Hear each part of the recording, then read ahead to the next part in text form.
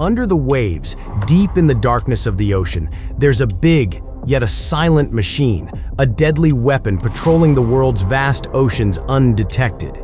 It's one of the US Navy's nuclear submarines, equipped with advanced warfare systems and incredible submerging capabilities. This submarine can remain below the surface for up to 6 months, allowing stealthy maneuvers and tactical surprises against enemies.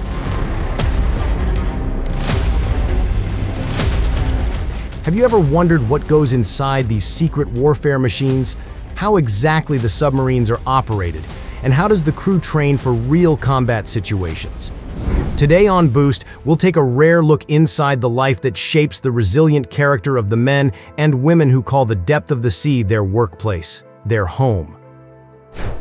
The nuclear submarine is designed to go deeper than 1,000 feet under the sea, facing intense pressure. Crew members can be under the water for weeks to months at a time for a mission, and in some cases, even years, with only short breaks above water. How long they stay underwater depends on things like the mission's goals, sea conditions, upkeep, and restocking. Stops at ports give the crew a little break and a chance to get some fresh air before continuing their mission. Working with the people who run the port, the crew makes sure the submarine is safely tied up and ready to leave. Then, it's time for the submarine to dive again.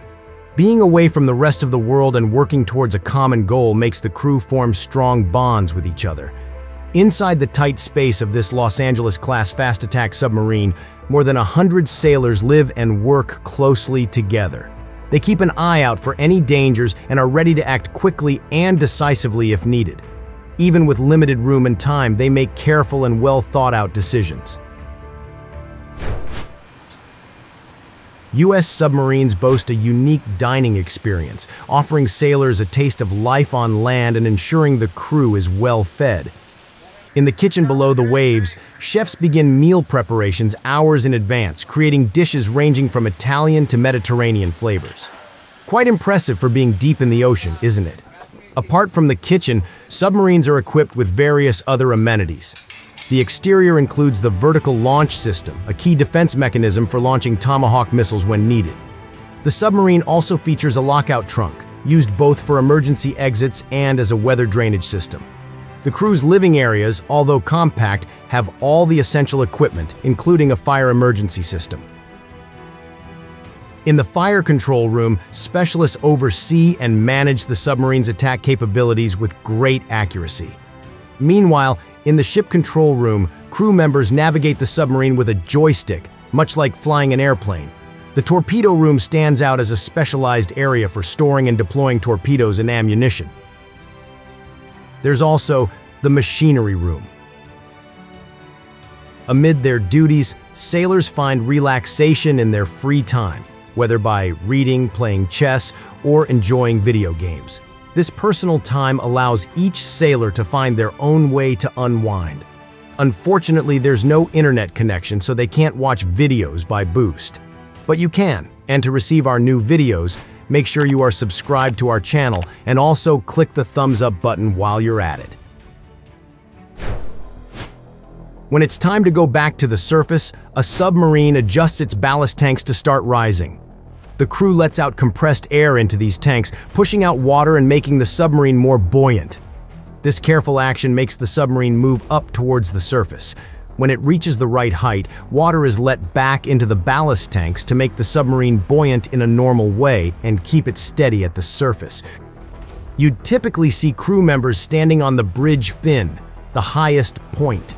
Here, the commanding officer and the crew keep an eye on where they're going. The bridge fin isn't designed to withstand pressure. Its shape, like that of an airplane wing, is to cut through the air smoothly, reducing resistance. This careful design helps keep the submarine quiet under the water. Inside the submarine, there are several masts, like the periscope, communication, radar, and weapon sensors. These are used when the submarine is near the surface. The periscope lets the crew see what's happening above water without being seen. Radar can spot ships and planes nearby, helping the crew stay aware of their surroundings. These tools help the crew watch quietly. They're always collecting information from these devices to help make smart decisions. Officers on the bridge pay close attention to sonar signals, work out where torpedoes should go, and keep an eye on how deep they are. They're deeply focused, understanding the vastness of the sea around them. They carry the dedication of the U.S. Navy, aiming to be the best in any conflict. Part of their success comes from constant practice and making sure all their equipment works perfectly. In 2020, the USS Chicago, a Los Angeles-class submarine, carried out tests with the encapsulated Harpoon training missile in the Pacific Ocean. These tests are crucial for submarines planning to use and launch Harpoon missiles in combat. The Harpoon system provides commanders with the ability to strike ships in any weather, allowing for quick action against distant targets. The loading of the training missile happened at Joint Base Pearl Harbor, Hickam. Both the crew and civilian workers meticulously prepared for this operation. They used a specially made spherical bracket to ensure the missile could be safely loaded onto the submarine. This bracket was designed to perfectly match the training missile's design, consisting of two separate pieces. The team first set up the bottom piece, then precisely placed the training missile on it before attaching the top piece to secure the unit firmly. Maintaining balance was crucial throughout this process. After that, they connected cables to the setup, lifting the training missile and smoothly transporting it into the submarine through the watertight hatch. Once positioned, the crew secured the bolts, conducted final inspections, and began the process for deploying the encapsulated Harpoon training missile. In the command center, the leader gave the order to launch the missile. After deactivating the missile, the team retrieved it to analyze the gathered data. Performing such analyses is essential for ensuring the Navy's dominance and readiness. The crew also regularly participates in a variety of other training exercises and drills, including submerging and surfacing maneuvers, nuclear reactor management, fire control practices, damage management exercises, emergency response training, and submarine evacuation procedures. A key training activity for submarines is the torpedo exercise. This involves the steps of loading, targeting, launching, and recovering torpedoes. Some torpedo exercises, known as sinking drills, involve using torpedoes to sink a ship that's being decommissioned. Alternatively, in training exercises, torpedoes are launched at fake targets without live warheads. Inserting a torpedo into a submarine might seem straightforward, but demands the crew's undivided attention to guarantee safety for both personnel and equipment. The process begins with opening the torpedo tube. Then, the crew positions the nearly 20-foot-long, 21-inch diameter, 1.2-ton torpedo onto the loading mechanism. Once correctly aligned, the torpedo is gently slid into its tube. The tube is then sealed, readying the torpedo for deployment. Being an autonomous underwater missile, the torpedo uses its own power source to propel itself towards its target. Precision in targeting is essential, requiring detailed calculations to ensure the torpedo follows the correct path to its target. Experienced submariners adjust the torpedo's guidance system for utmost accuracy. Upon receiving the order, a robust piston launches the torpedo from its tube. As it reaches a pivotal point, a valve within the torpedo opens, allowing water to rush in and activate its main power source.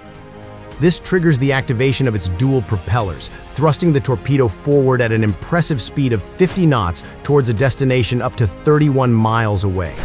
Following the launch, the crew initiates a retrieval operation for the torpedo. Helicopters are deployed, carrying equipment and personnel to the location where the torpedo is predicted to exhaust its fuel. Utilizing tracking devices, the team creates access points. Divers from the U.S. Coast Guard plunge into the icy waters below the ice layer to locate the torpedo. Upon finding it, they attach weights to adjust the torpedo's buoyancy to neutral. The torpedo is then secured with brackets and cables. Coordination with helicopter pilots follows, enabling the vertical extraction of the used torpedo through an additional opening. Once the torpedo is brought to land, the Navy analyzes the gathered data to assess its functionality. This information is crucial for maintaining and enhancing naval dominance. What are your thoughts on these nuclear submarines and their operations? Comment below, and if you think this video was interesting and would like to see more, Click the like and subscription buttons too, and keep watching Boost by clicking the next video on your screen now.